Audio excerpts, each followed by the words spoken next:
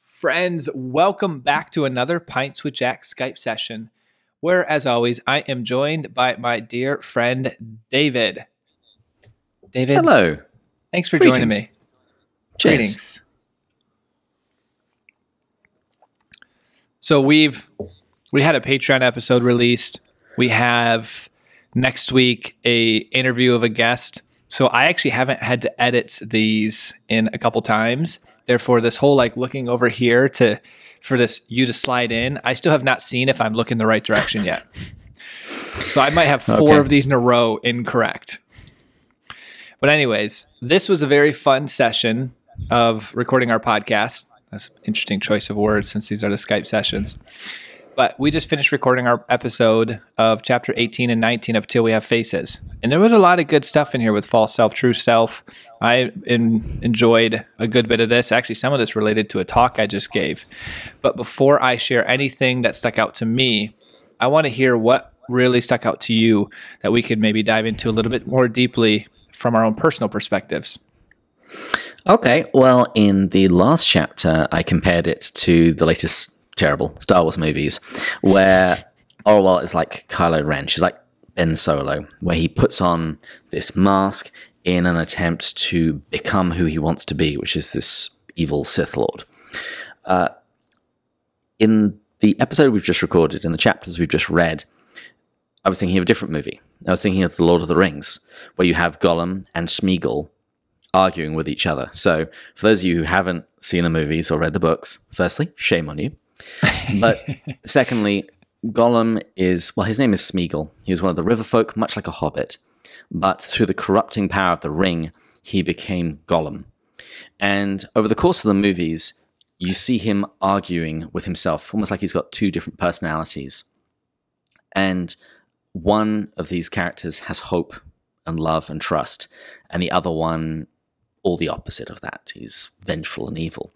And that was what I was put in mind of when I read what Orwell writes about her own internal monologue, about her desire to kill Orwell, to kill herself, and instead to take on this persona of the queen, this one who is veiled, this one who is strong, this one who cannot be hurt. Because this seems to be her conclusion from the hurt that she's received. That the best way to not be hurt again is to love nothing and to present nothing but a strong face, or in this case, a strong veil, to the outside world. This was the exact thing that stuck out to me. And listeners, David and I do not sync up before we talk about this. I can't emphasize the lack of preparation that Matt does for these videos. That's because the first ones I prepared for, and I tried to drive the conversation, and it worked. But I like free-flowing conversations better. We drive this podcast. We drive the podcast significantly, so it's nice to have this one a little bit less driven. That's what I tell myself. But this is the same thing for me. So David, you know this, I just got done giving a talk at Notre Dame on somewhat the false self, true self journey towards authenticity. And this has been a big part of my life, partly through Lewis, but also through that quarterly retreat. I go to this quarterly retreat in Chicago, and it's all about going from your false self to your true self. So I love that this is coming up in this book as well. And in this chapter, I love how you said that she tries to kill Orwell and put it to death and then put on this queen. Well, the false self is so much these behavioral patterns that we put on to essentially hide the hurts, the wounds, the shames, the part of ourselves we don't like, and to put on this exterior self that we believe the world will like. If I had to try to summarize this very simply, and in my talk, I called the part of me that was trying to hide Little Maddie Bush, because I was actually called Little Maddie Bush in high school because I was so small, and it was pretty tough. And I put on this false self. But what particularly stood out to me in this chapter was how as she's trying to put this to death, it's working to some degree. She's winning love. I actually love that at the end of this battle she does as the queen, he goes, "Blessed, blessed, queen, warrior, the great smart one." He praises her for all the things that she has actually put on to win praise. And I think in my own life, when I've done that, you get the praise, you feel like it's working. But what you'll realize is there'll be moments in life where that other part that you thought you put to death will come back up. And there was multiple of those occasions in this chapter where she speaking as the queen says, and then Orwell came back up. And at one point she even says, the little child, because it's typically like this part where we feel small and worthless. And vulnerable. Yes, and vulnerable, which connects to other conversations we've had on these Skype sessions with Brene Brown in the power of vulnerability and shame. And so I am really liking how this is all coming together. And you also see how she ends up killing herself, killing Orwell. And it's very often through cataloging all of the wrongs which have been done to her, real or perceived, and thinking the worst about everything, about how people view her. And she thinks that, well, in this chapter, she frees the fox because he was a slave. So since she knows that she might die in a couple of days, she grants him his freedom so that if she does die, he can leave Glome. And she's then horrified to find out that he might actually go back to the Greeklands, abandon her, leave her. And she enters into this monologue in her head where she starts saying, well, he would have stayed for Psyche. Why did you ever think that he really loved you in the way that you love him? And she does this with each of the people in her life to build up this case that the world, that her friends, the people around her, the gods, that they all hate her. And therefore, she must put to death Orwell and be the queen instead, because that's how she's not going to get hurt. That negative monologue, that negative narrative that we have in our heads. I'm so glad you brought that up, because I would be intrigued if you were to go back to, in my talk, I argued that a big part of my false self was developed out of my time in high school and feeling really small and feeling unloved. But if you were to actually survey all of the other people and their thoughts of you, none of them were thinking those negative thoughts. So much of it is in your head. And then confirmation bias, we find certain events that, yes, in that moment you actually might have been unloved, but then you start creating this intense narrative and you blow it way out of proportion.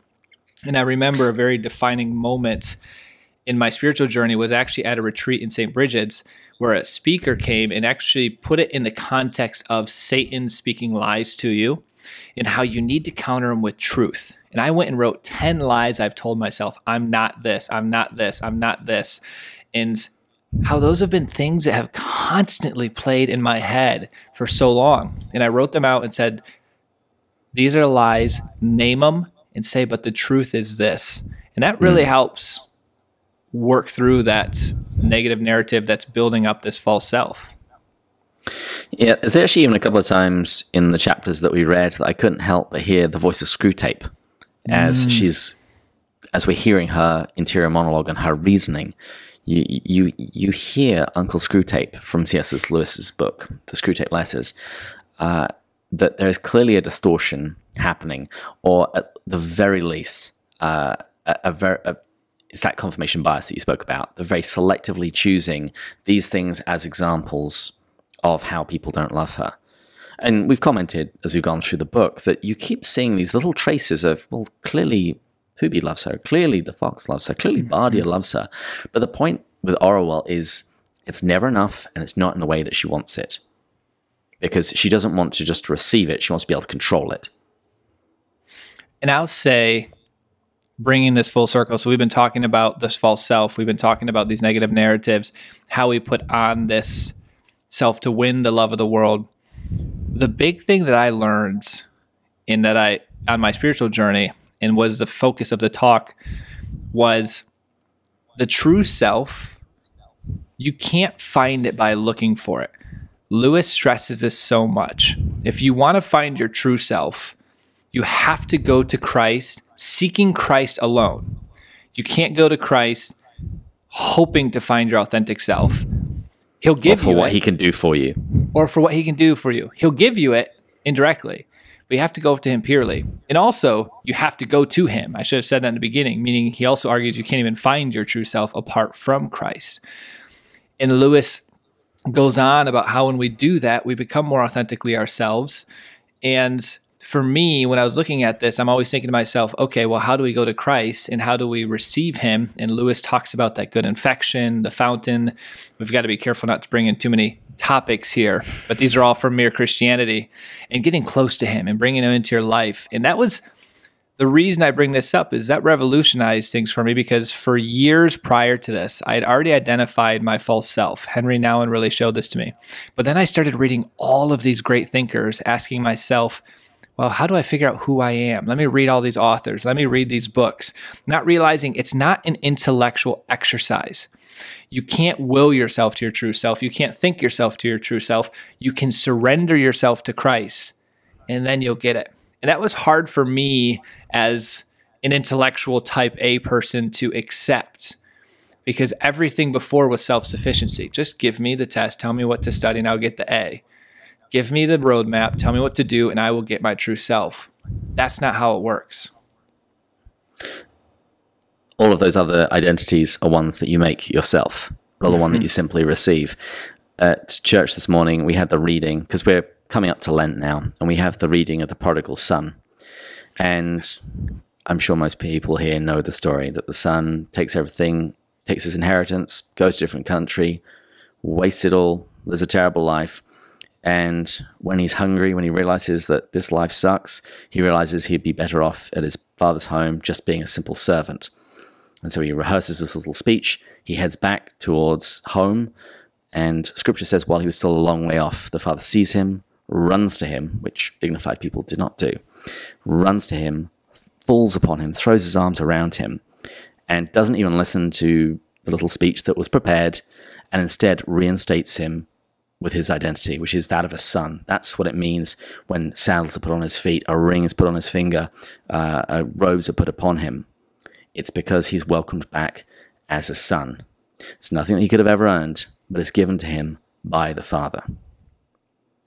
I was smiling so much when you said the return of the prodigal son, because halfway through my talk, a portion of it was Henry Nouwen's book, The Return of the Prodigal Son. And he talks all about what you just said. And he says your true self is your home, is the word he uses, is that place where you hear the voice of God that says, you are my beloved, on you my favor rests. And once we realize this, the whole spiritual journey is about becoming the beloved, which is exactly what you said, because that statement was used in conjunction with Jesus Christ when he, out of his baptism, he hears that he is the beloved and on him his favor rests. Then, as Lewis talks about, we are supposed to become like Christ, sons of God. And so that same identity that he got, we get. And that's the whole journey. Yeah, we keep trying to do what the older brother in the prodigal son story, what he does. He treats his father like his boss. He complains that grace is given to his younger brother who messed up, and then lists out all of the good things that he's done and says, but you gave me nothing. And the father tries to communicate with him and says, you're my son, you're with me always, everything that I have is yours. He said, but this brother of yours, because he referred to him as this son of yours, this brother of yours, he was dead and is now alive. And of course we had to celebrate. But it's being able to trust in the goodness of the Father, rather than thinking that this is something that we're just going to simply be able to earn and therefore justify ourselves with. Trust in that goodness. I like that. Let's end with that. This has been fun, David. I love doing these. This is great. I love these unscripted, free-flowing, no planning talks. He does love the no planning. Cheers. Cheers, David.